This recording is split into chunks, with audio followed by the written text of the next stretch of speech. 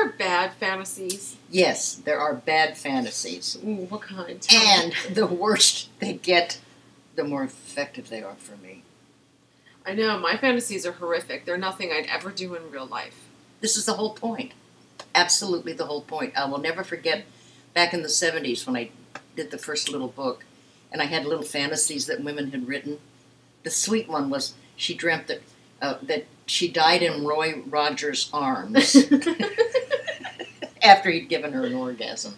Oh, no, it was sweet. Go. It was Very sweet. cute. And then the other one was guilt-ridden because she was fantasizing the 6 Irish cops that broke down her door and gang raped her.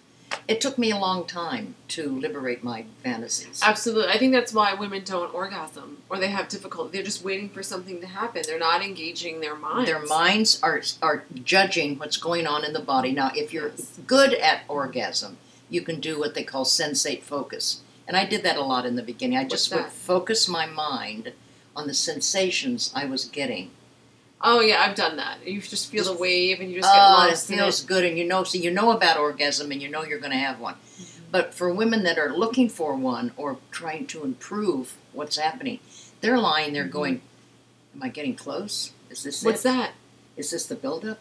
How long have I been doing this? It's been I don't 20 know. minutes. What do you think? Is it going to happen?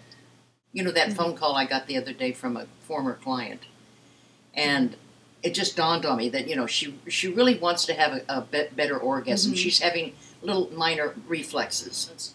So I said, have you ever gone online and looked at porn sites? Like Shufuni, because you never know what's going to get you hot. And it's like, I can go and scan those little squares that they give you, what, a minute? Yeah, and you're like, ooh, what's that? Ooh, and then the clip will go, wow. And then it click, next one, oh. A friend of mine was on Shufuni. And she put the clip on the website, and she was watching a clip of a little person, a dwarf man, having sex with an average-sized woman. And she's like, Carlin, it gets me so hot. She'll put it on right before she masturbates, and she's like, it's a surefire orgasm. She knows she's going to get off.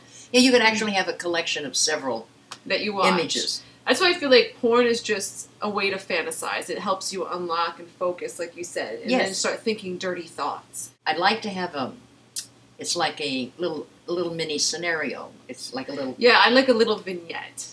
And a little thing that's happening. I set it up, and if it's going to be a bondage scene, I have to spend time getting the equipment and how it's arranged and how we're going to tie this helpless woman down and where we're going to... and where she's going to be situated so when the wild dogs come in, they can fuck her and, you know, I mean, awful things like that. But I design it in my mind, and that's the build-up. Mm-hmm. And sometimes you have to roll the story back if you're... Oh, I replay it. It's like, let's go back to that point. Okay, let's go. Rewind.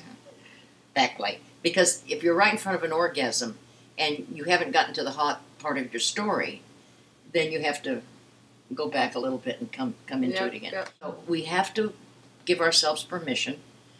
Forget about PC, politically correct, incorrect, whatever. Having fantasies is the heart of the creative process.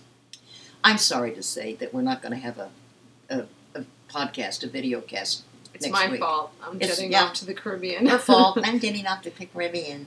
I will be slaving over the computer, putting the finishing touches on my memoir. To be released Jan 1. Yes. For the new year. Watch out. And it will be nothing but a series of sexual fantasies for all of you. But, in fact, I lived it all. So, happy fantasies, and the happy holidays, you know, for me, just get it over with.